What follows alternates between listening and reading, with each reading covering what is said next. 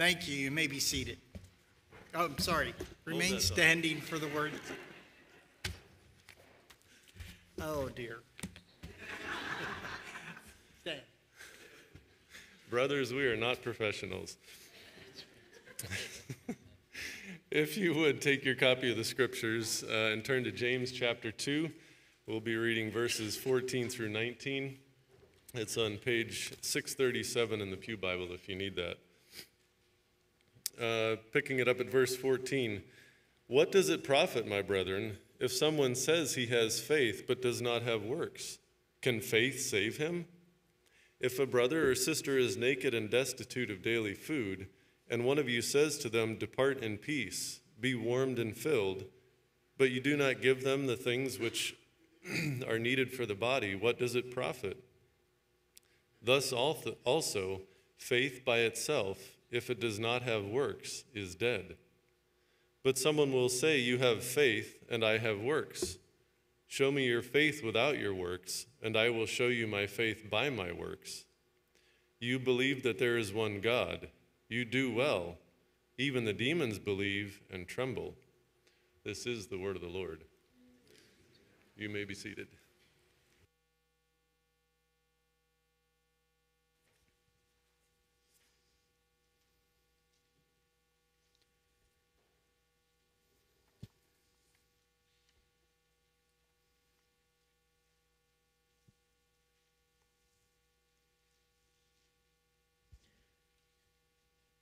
I appreciate all the people that are the moving parts around here. I was looking at the pretty wreaths and flowers and those who attend to such things, and been thinking a lot about our elders and the love and care that they have for us. So I'm grateful. Let's pray. Thank you, Heavenly Father, that you have us here. Pray that we would receive your word, that you would teach us afresh these verses with which we're familiar. We've heard this before. We have our understanding in mind. I pray that you teach us afresh and that you'd be honored by our approach and our response to your word. And I pray for myself that the words of my mouth and the meditations of my heart would be acceptable to you, O Lord, my strength and my Redeemer. We approach you because of Christ. Amen. Last Sunday, we successfully made it through one verse, but it was a full verse.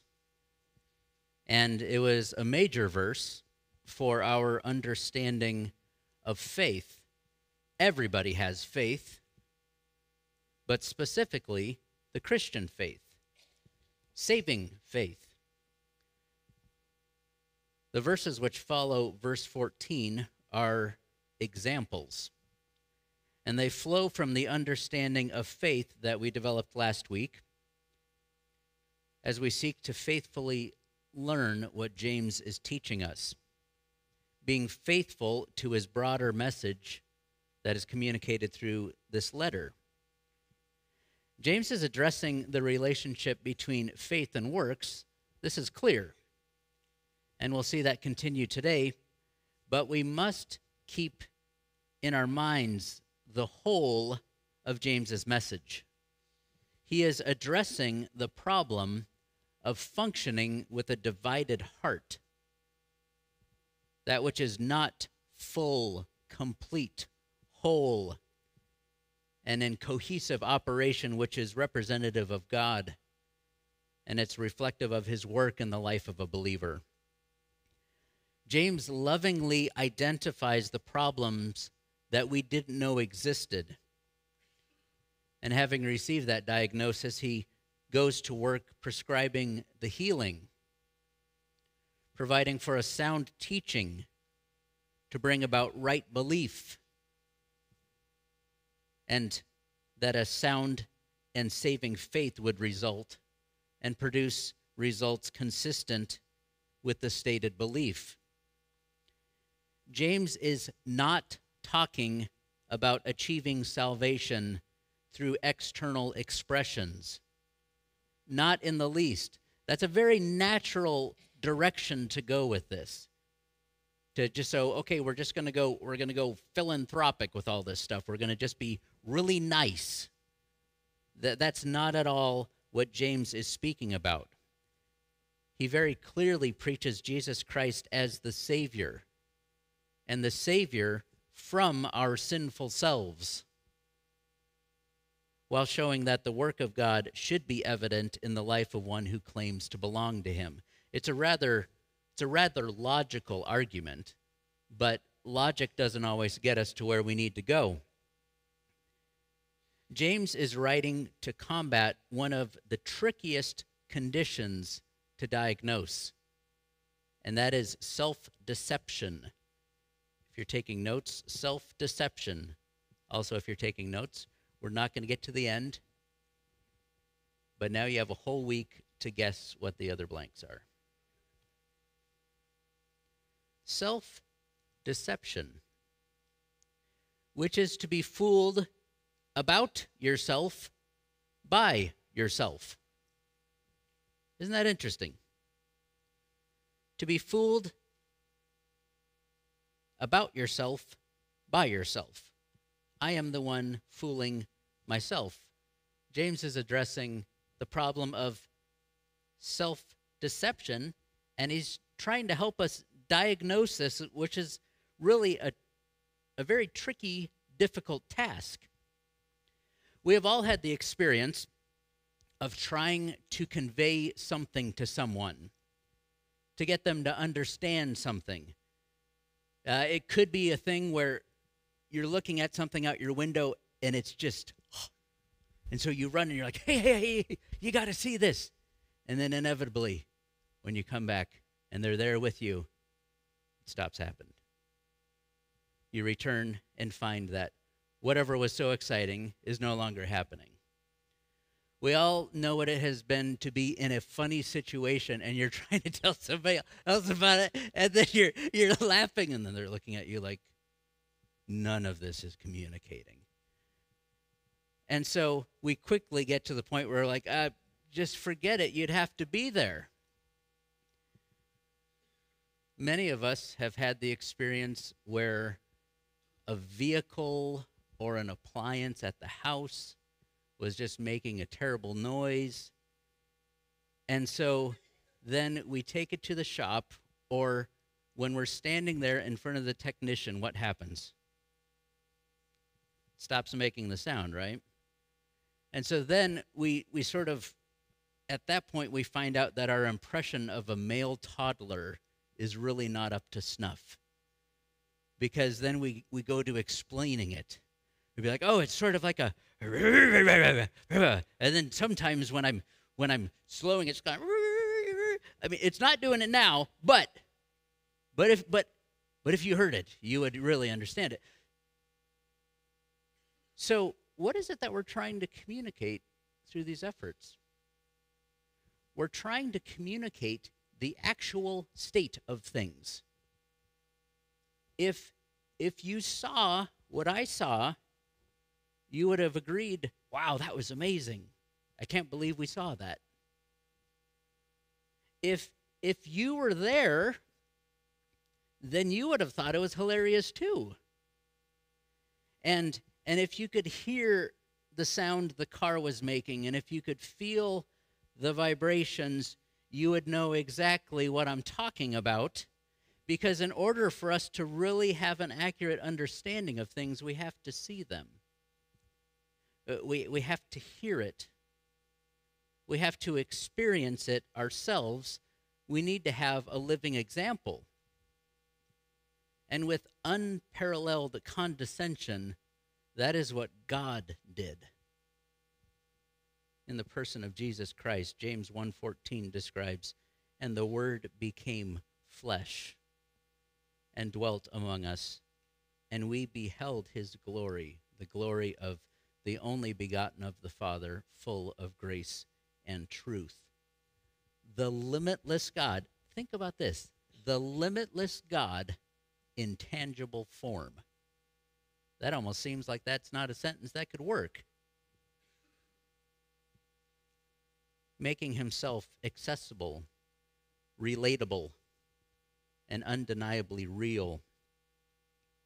In his teaching, Jesus Christ did that in providing the example of the Good Samaritan, for example, to communicate what it means to be a neighbor to someone, by giving an example that showed what it looked like. And that is what James is doing for us. He presents a concept, and we nod our heads and we say, okay. And then he gives us an example of what he's talking about so that we can see it ourselves and understand clearly what is the actual state of things, especially when it comes to matters of eternal significance like the condition of our soul, to know whether or not we have a true saving faith. So James describes such a faith, and the faith he describes, this saving faith, is not invisible. We've talked about faith, and people lots of the time talk about faith. That's something that you can divide from the rest of your life. No, saving faith is not invisible, but it is in fact observable. You can see it.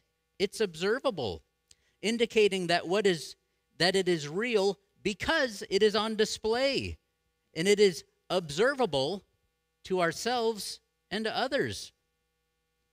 If the evidence is present, this affirms your faith.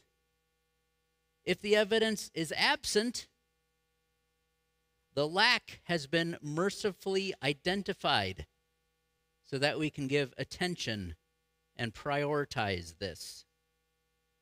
That is an effective form of communication to break through self-deception.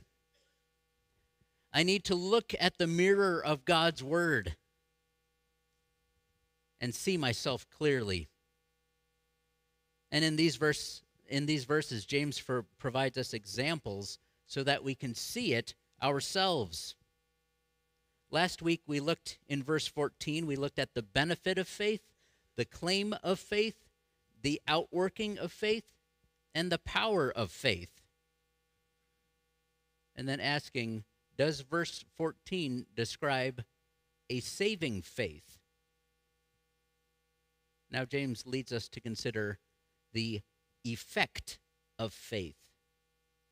The effect of faith. How does he do so? Oh, you ready to have your toes stepped on? Here we go. What does it profit, my brethren, if someone says he has faith but does not have works? Can such a faith save him? And where does James go from here? What's the next thing he goes into? Immediately, he goes from our personal faith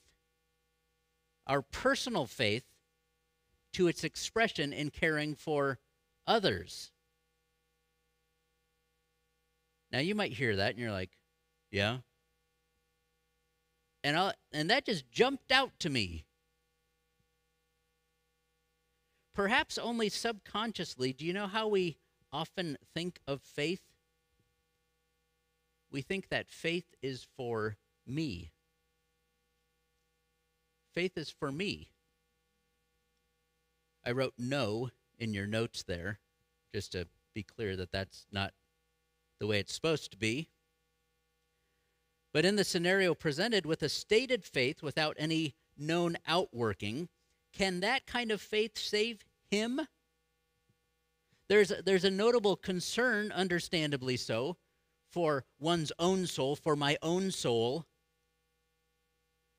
but that will bring about an out-of-balance perspective that leads us to be self-centered rather than self-sacrificing.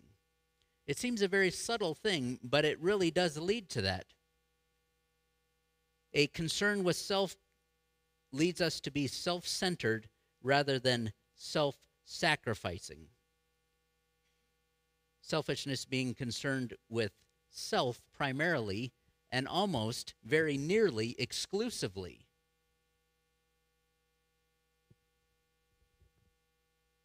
And I'm standing up here, and I'm here to talk to you all about selfishness, and I'm aware of the fact that I'm thinking about myself all the time. Boy, that's hard. And even as I was going through this and I was studying through it throughout the week, I was aware of the fact that there was an underlying assumption that I was operating under. And the Holy Spirit brought this to my attention. Because I was quite a ways into my studying, and this change that the Holy Spirit, in causing me to see this differently, it transformed the way I have looked at this passage and allowed it to do a work in my heart. Because as I concern myself with Ethan working out his own salvation with fear and trembling, Philippians 2:12, and now I'm trying to teach you to think and do the same, to work out your own salvation with fear and trembling, but it rather jumped out to me that how quickly this passage, even in the way that I was approaching it, how quickly this passage can turn into being all about me. My salvation, my eternal destiny, my assurance, my comfort. Yet such selfish motivation is out of step with the passage that emphasizes selfless expression. Selfless expression. And selfishness, again, this is one of those things I read it, I even taught it, so I know it, right? But as I'm going through this, I'm like, oh, wow. I'm running everything through the filter of me. Can that sort of faith save him? Which makes it very individual, right? But then the next verse, where does it go? To others. And that's where the expression, so faith is not just for me. And selfishness is another underlying problem that James continues to highlight, as he did earlier in the letter. I don't believe that the Holy Spirit, I didn't hear any audible voice. You don't need to be concerned. But I found it very interesting because this thought came in my head, oh, wow, I'm being totally selfish with the way I'm looking at this. And it was as though the Holy Spirit is like, yeah, remember I said that earlier. And this selfishness thing is a thread that gets picked up again.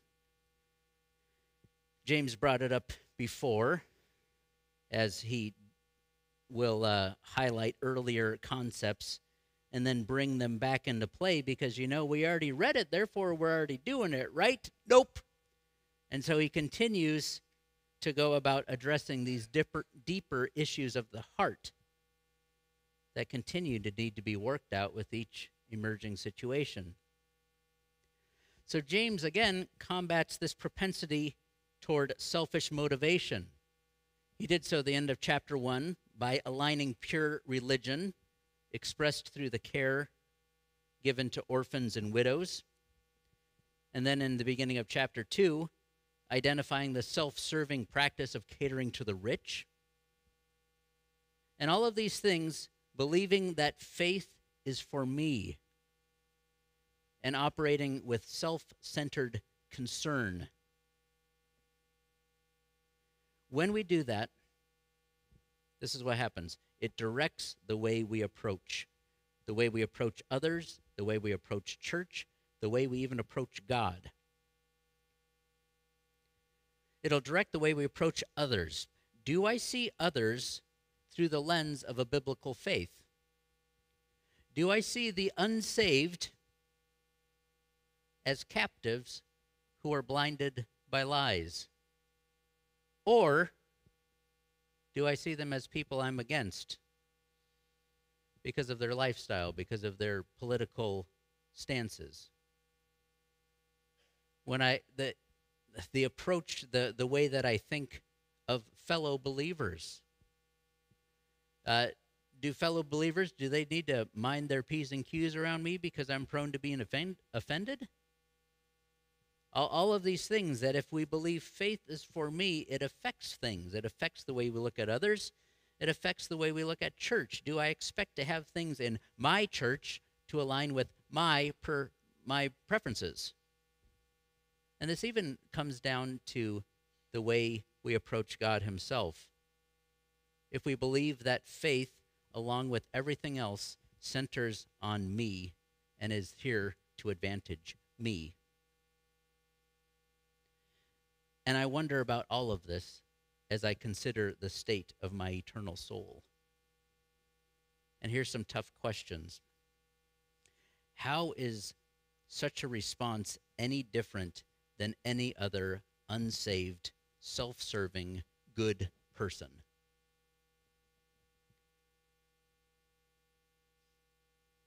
How does that attitude reflect a life that's been changed by the gospel? In fact, what about our perspective and response is quite the opposite because of the gospel? And how different would our perspective be if we thought in terms of being saved for service, rather than faith is for me, which is self-centered rather than self-sacrificing?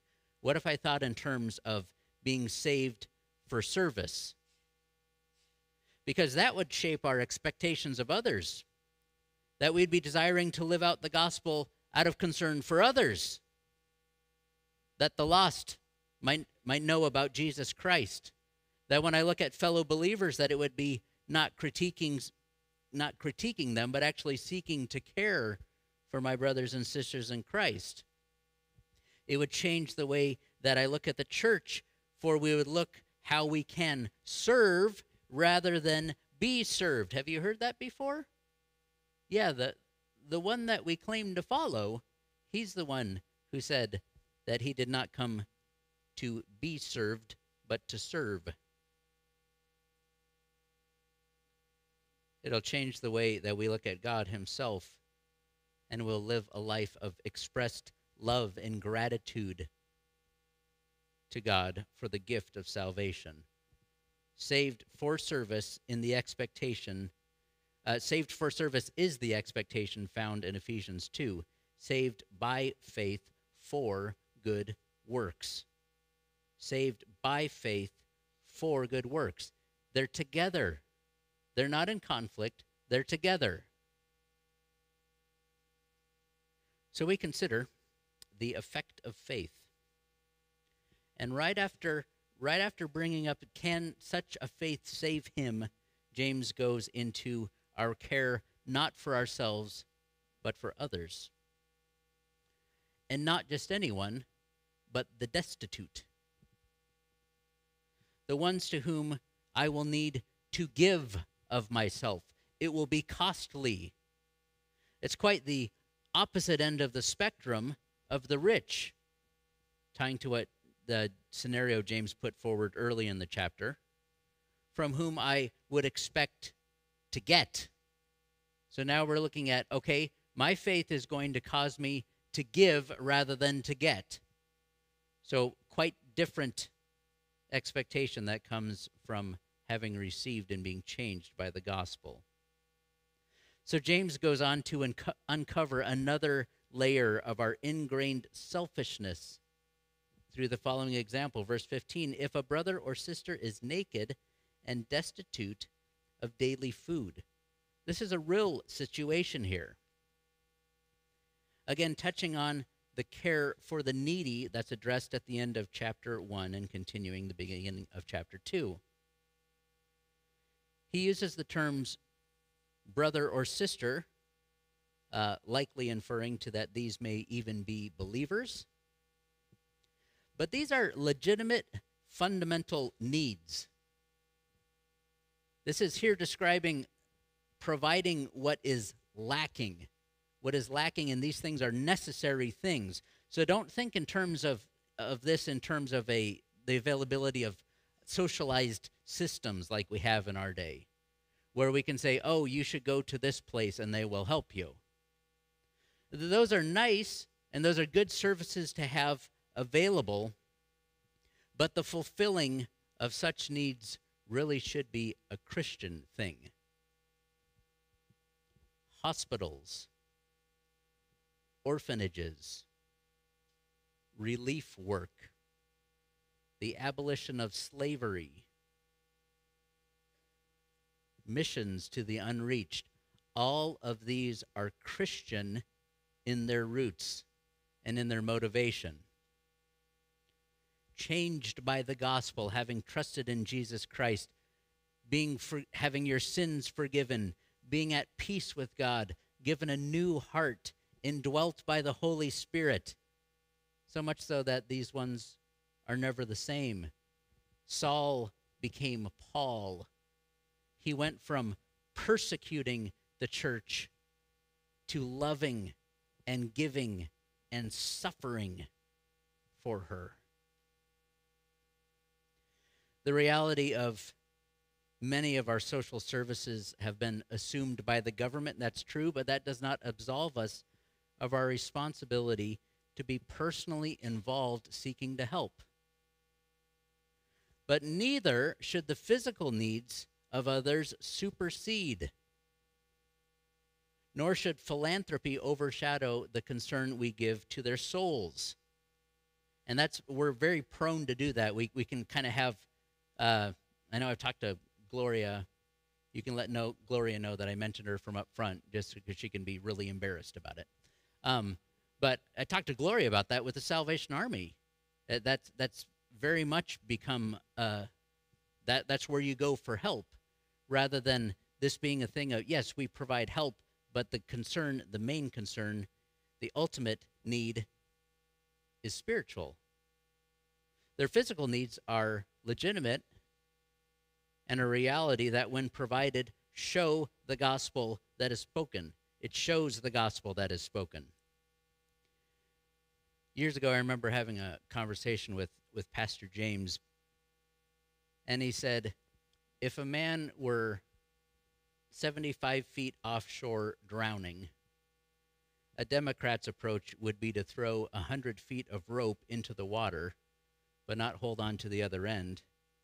A Republican's approach would be to throw out 50 feet of rope, hold on to the end, and call, if you do your part, I'll pull you in.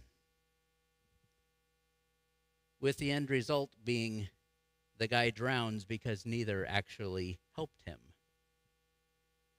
And this is reflective, and it's reflected as the passage continues. If a brother or sister is naked and destitute of daily food, and one of you says to him, depart in peace, be warmed and filled. That's the right answer. But it is an intellectual solution. It is an intellectual solution. That is the correct goal, but it stayed in your head, or at best it merely left your mouth. James goes on, but you did not give him the things which are needed for the body. You haven't done them any good. May it never occur, but let's say that one of our dear ushers one day gets the mother of all paper cuts and severs a finger. So you come upon this bloody scene and you declare, that would bleed less if the finger were connected to the body. What is needed at the time is not counsel from Captain Obvious. What is needed is for you to grab a finger, grab a towel, and get him to the hospital. That's actually what's needed. Was that too gory for a Sunday morning? There's still plenty of time before lunch. One of you says to them. Saying, but not doing. James is pointing out all these things. These things are in isolation, and they don't work in isolation. Saying, but not doing. Knowing the right answer, giving them the right answer. You can even put that on a bumper sticker. Jesus is the answer. There you go. You're an evangelist. No. Knowing the right answer, giving him the right answer, but doing nothing to help, which is a demonstrated failure to love your neighbor as yourself, which is what James covered in the previous section. What good is it that you know what needs to be done if you don't do what needs to be done? Who is helped then? The destitute remains destitute. The unmoved one remains unmoved. Nothing changed. Though I could be self-deceived into thinking that somehow I have done something to help because I knew the right answer. But James asked this question there at the end. What does it profit? That returns to our earlier question of the benefit of faith. What is the benefit of faith? Thus delivering a grim diagnosis of the presence of a legitimate faith. Nothing changed. Nothing was affected. If this were a science experiment, that would be called a failed experiment. Why would it be a failed experiment? Nathan, you might go into the sciences. Why would that be considered a failed experiment? Is Nathan... Speak through the internet to me, Nathan. Why would we call that a failed experiment? Because it didn't work. Didn't work. The catalyst that which is to bring about a result, the catalyst was ineffective. Or perhaps a placebo. Who would have thought you'd have placebo for a fill in the blank? Placebo. Placebo. Placebo. Why? For no one was helped. I found this definition of a placebo. A placebo is a medicine prescribed for the psychological benefit. Psychological, where does that stay? Psychological benefit in the mind, subjectively in the mind, rather than the physiological effect. That's what Abby's going into, dealing with the body, stuff that actually is. Hey, if you do this thing, it moves that thing. Where it is objectively real. So in short, such thinking furthers the idea that faith is merely for my benefit. And James comes along and makes the argument that faith that makes you feel all warm and fuzzy, it doesn't exist. It's not real. It's false. And it does not save. Thus, also, faith by itself, verse 17, if it does not have works, is dead. James addresses those who confidently say they have faith, but their conduct debunks that claim. The Apostle Paul addresses those who have their externals in order. They're doing lots of good stuff, but their faith is in their works, not in Christ. So both of these men are challenging the concepts of their readers regarding a faith that actually saves. Verse 18, but someone will say, you have faith and I have works. So here we have the either-or argument. The either-or argument. Either you have faith or you have works. Either-or. You have faith, implying that you have faith to the exclusion of works. But James would question if that is a true faith or if it is a faith that is imagined. imagined. It's in your head only. Imagined. Yet there is this countering perspective as the verse continues, verse 18. Show me your faith without your works, and I'll show you my faith by my works. Now that is a strong argument for deeds accompanying faith. This is the both and response. It's not an either or, but it's both and. We are saved by faith for good works.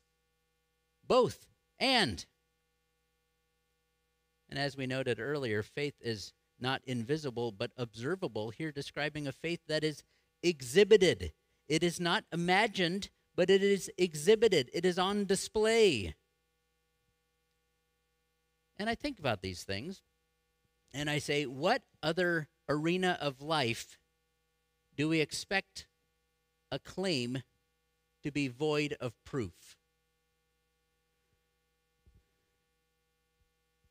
If CJ and Alex were sitting there, CJ's sitting there, if I looked at CJ and Alex and say, I believe I could beat you in an arm wrestle. Now, if Alex was sitting there, Alex would say, okay. If CJ was sitting there, which he is, and I'm staying up here, CJ would say, would you care to test that theory? Do you know what the expectation would be? That you prove it. If I say, no, I think what I've said is proof enough. Now, all of you can go off and say, Ethan as well as beat CJ in a arm wrestle. That's not the way it works.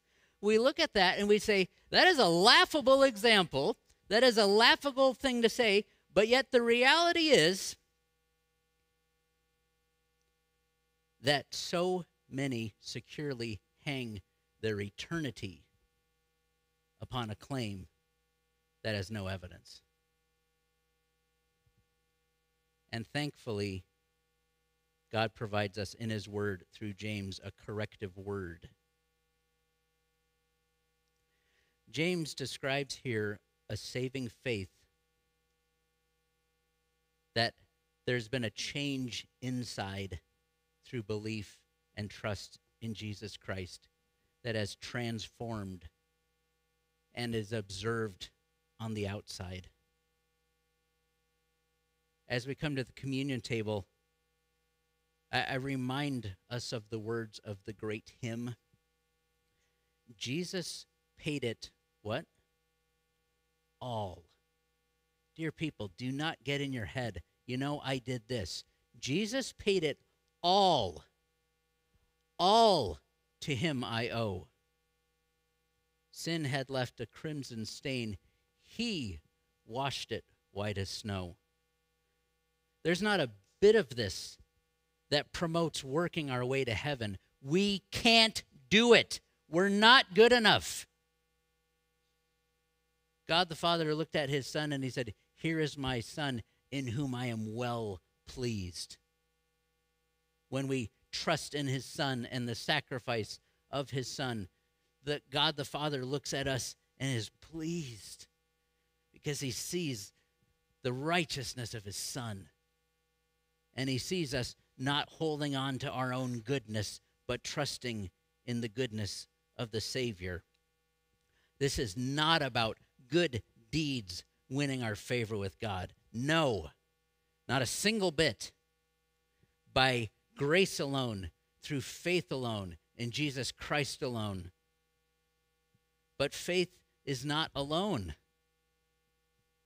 Saving faith will be evidenced with fruit, revealing the work of God in your life. And so we have before us this litmus test, and if it troubles you, because you look at your own life and there are indicators that make you wonder whether or not you're saved, receive this help. Do you have a doubting mind that leaves you unstable? James addressed that in James 1, 6 through 8. Do your emotions Do your drives, do your desires draw you away into sin and develop in you a heart that is cool toward God? James addresses that in chapter 1, verses 14 and 15. Or do you look at your life and you see a lack of fruit? Does that describe you? Are you troubled by that? James would say, you should. You should be troubled by that. But here's the thing. Talk to God about it. That's what we get to do. We get to approach him. Let's not make this complicated. We might as well be honest with him about it because he knows it anyway. Don't make it complicated. Keep it plain and simple. Let me read you this from Isaiah 55, 6 through 7. Here's some good counsel. Seek the Lord while he may be found. Call upon him while he is near. To clarify, that doesn't mean that he's going anywhere. But we can certainly move decidedly away from him. And if I'm at the point where I care, that's the time to act. If my heart is becoming so cool toward God that I'm getting to the point where I don't care anymore, then that's like lights flashing, major problem. But what do I do if that describes me? What if I'm even to the point where I don't care? Verse 7 says, let the wicked forsake his way, and the unrighteous man his thoughts. Stop doing it. Stop thinking about that thing that turns you away from the Lord. Stop doing that which turns you away from the Lord. The Bible calls that repentance. Let him return to the Lord, and he will have mercy on him. And to our God, for he will abundantly pardon. I'm always fascinated by, we always refer to it as the prodigal son. You had the prodigal son who went away, and you had the prodigal son who stayed. You had he stayed there. He was in the right place, but his heart was hard. And he thought he was good. And the son who was away had to come to the point where he realized he'd made a mess of things. And he says, maybe my father will receive me. Let him return to the Lord, and he will have mercy on him. And to our God, for he will abundantly pardon him. Turn away from yourself to him, and trust in the Savior anew at Calvary. There's some helpful things for you to read through. Maybe while the elements are being passed out, if you need help thinking these things through, there's some good counsel there for you. But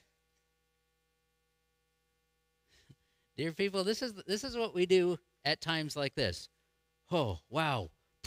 Man, I really hope I'm saved. Here's a question. Do you believe? Do you believe? Present tense. I didn't say look in your Bibles to see if you wrote down a date when you decided something. Do you believe right now? Then trust him right now. Be saved right now. And come to the table as we enjoy time together as God's children. Men, would you come forward?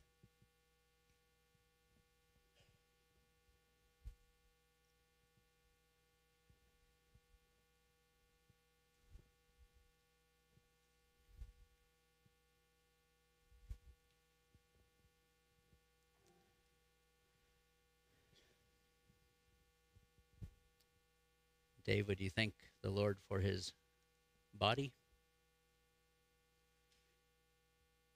Lord, we thank you.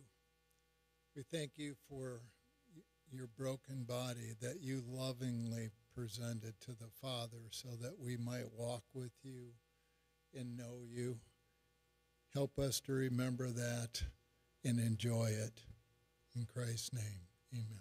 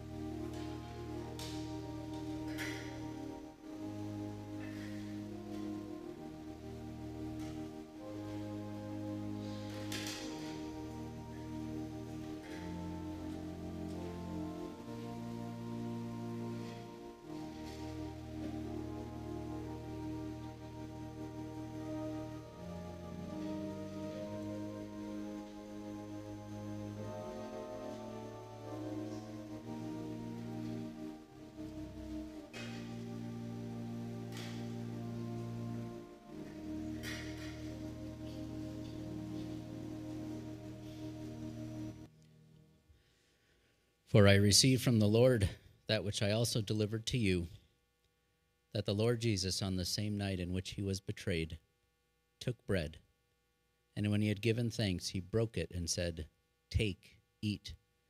This is my body, which is broken for you. Do this in remembrance of me." Let's do so together.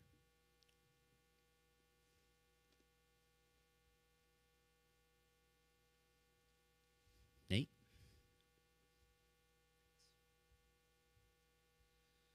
Let's pray before the cup. Lord, we thank you for this time of remembrance, this time of communion together as a church family, and thank you that Jesus Christ willingly shed his blood, and through that blood we have forgiveness of sins. We've been reconciled to you, and we have peace with you through that blood. We thank you for this in your name.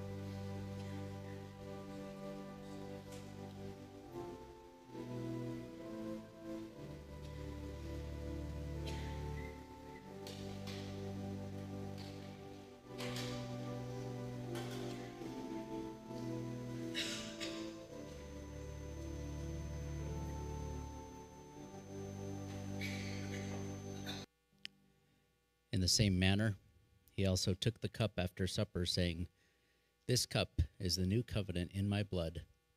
This do as often as you drink it in remembrance of me.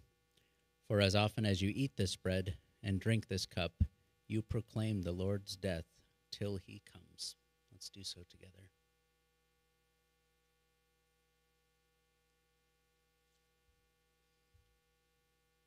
I think we'll stand and let's recite the Lord's Prayer together. And you can sing "Jesus Paid It All" in the car on the way home.